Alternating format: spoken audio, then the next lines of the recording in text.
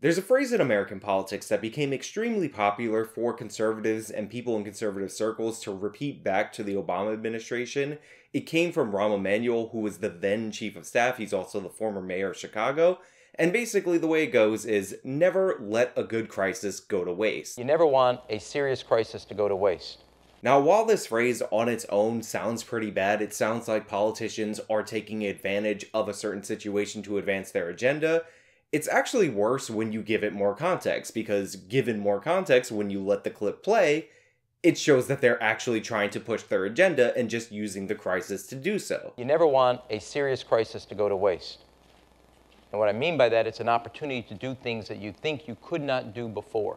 Now, like all the terrible things in this country, the idea of using a completely unrelated crisis to forward your previous political agenda happens to be a bipartisan attitude in this country. The Patriot Act is an excellent example of this. That $10,000 or above deposit or withdrawal reporting number to the FBI that's in the Patriot Act actually traces its origin to early to mid-90s banking regulations proposed under the Clinton administration.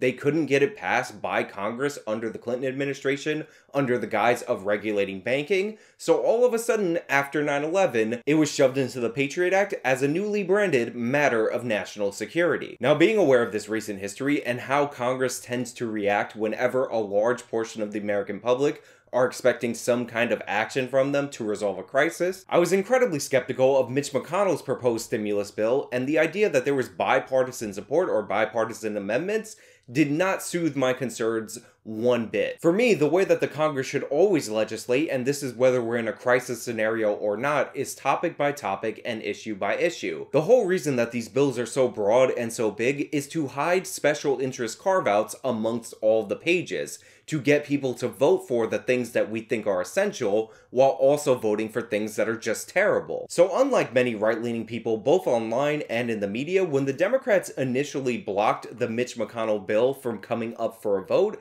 I wasn't that angry about it because I do think there needs to be time to go through this legislation with a fine-tooth comb.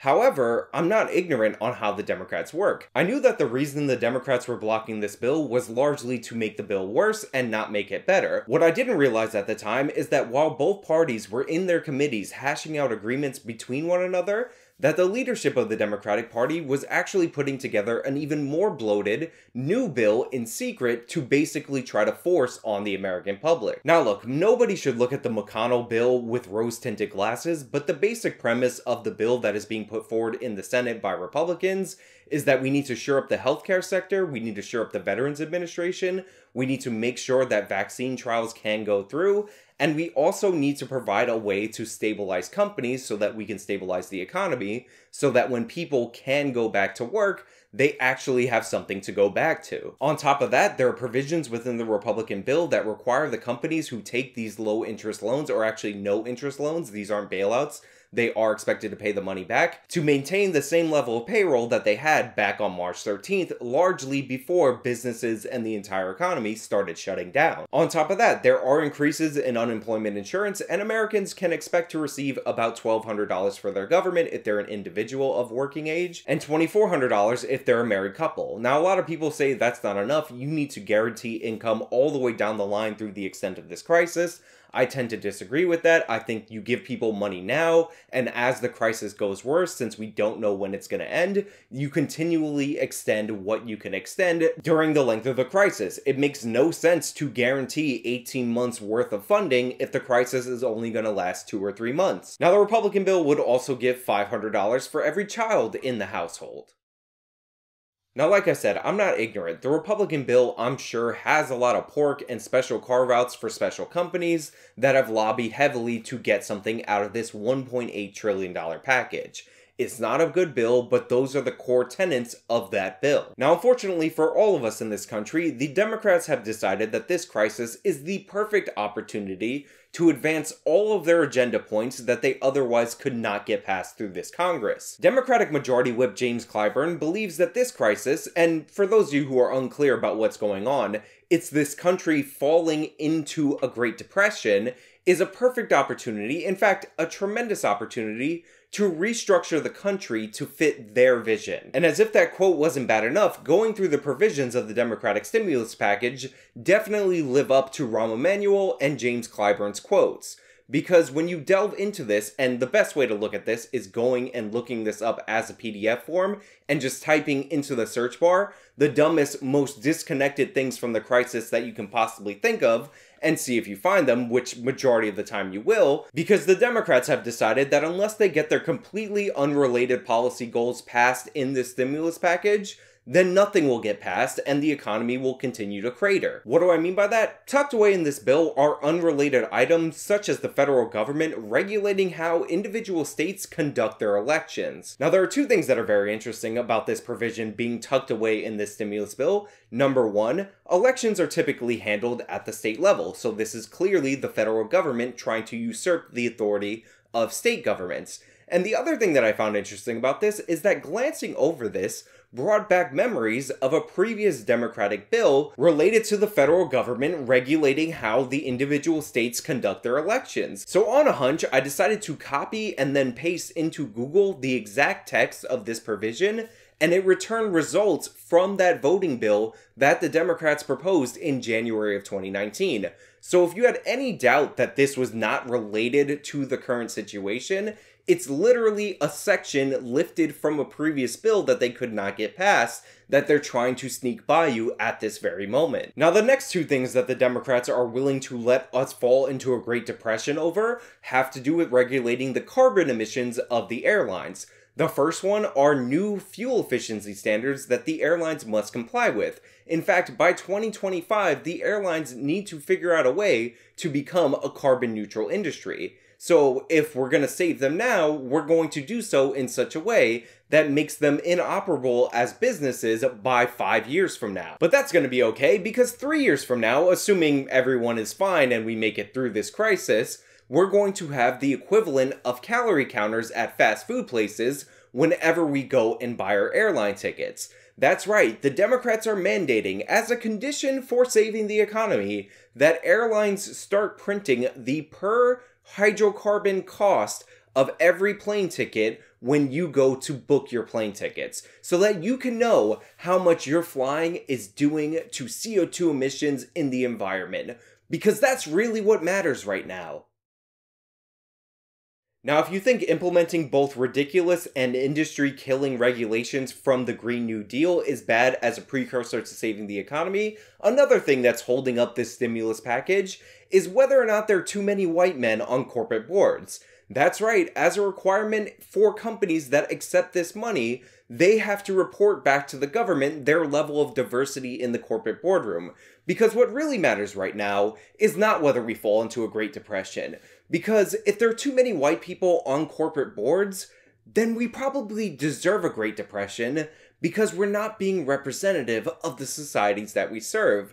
So it's better to starve to death or suffer from this virus or any of the other negative consequences than the balancing act that the Congress has decided is unacceptable maintain its current existence. The Democrats are pushing wind and solar tax credits. Mr. President, what in the hell does a windmill have to do with this crisis? Other than there's some Democratic lobbyists getting fat and rich, and they're willing to extort a crisis to try to advance their political agenda. Mandates on corporate board diversity. But wait, there's more, because when it comes to our Congress, there's always more. There's also provisions in this bill that reorganize the way that community newspapers handle their pensions. What this has to do with the current crisis, I don't know. But I guess if you work for a community newspaper, this is a nice special interest carve-out for you. There's also a bailout of the post office, and in case you were curious about that, the post office is not considered a non-essential industry, and in fact, people at the post office are not experiencing layoffs. So just tuck a bailout in there for the post office, just for the heck of it. I guess the post workers union is incredibly strong. Speaking of unions, there's also increased collective bargaining rights for federal workers that are in unions. Because you know what's more important than protecting, the actual jobs of federal employees? Making sure that federal employees can negotiate against the government and rip us off for decades to come. There's also special carve-outs and directives to give money to minority-owned banks, because of course there is. There's also a special carve-out for the John F. Kennedy Center for the Arts, even though we can't all go out and see the arts because we cannot be in large groups. They need money to serve no one in this time of crisis. And by the way, if you're a race hustler out there, there's also a special carve-out for you. Because every company, every large corporation that accepts these loans must institute diversity initiatives and hire diversity officers. Now, the reason I say that this is a special carve-out for all these race hustlers is because a lot of the people that you see on TV and in the media ginning up racial tension in this country also sell the cure for racism, which is diversity training. However, not a lot of people are interested in their divisive, actually racist programs, so the federal government is just going to mandate it at gunpoint to companies that would otherwise go bankrupt without these loans. Now, while all of these provisions are in fact present in the 1,100-page bill that I will link in the description box down below for you, I highly recommend you go through that bill and use the search bar to find terrible things within the bill. If you can imagine it and it doesn't fit anywhere near this crisis, it's probably in that bill. Use the search bar to find it out. Send the results of that to me on Twitter. Unfortunately, or even more unfortunately, because I think I've said unfortunately like 600 times in this video, there's actually an even larger 1,400-page monstrosity making the rounds through Congress right now at this very moment that at the time of me recording this video is not available online. I expect in that 300 extra pages, we're going to see more terrible provisions that have nothing to do with this crisis that will help the Democrats further their goal in restructuring the country in their own image. So yeah, as we all wonder what's going to happen next to our families, to the economy, to ourselves, just remember that the Democratic Party has declared loud and proud that you are not worth saving unless you bend the knee to the Green New Deal and all their woke social justice nonsense. But those are my thoughts. Let me know your thoughts down in the comments below. If you like this video, then show me by leaving a like, subscribe for more content, follow me on all my social medias. The support links are in the description box. This has been me talking about the Democrats taking the country hostage. Till next time.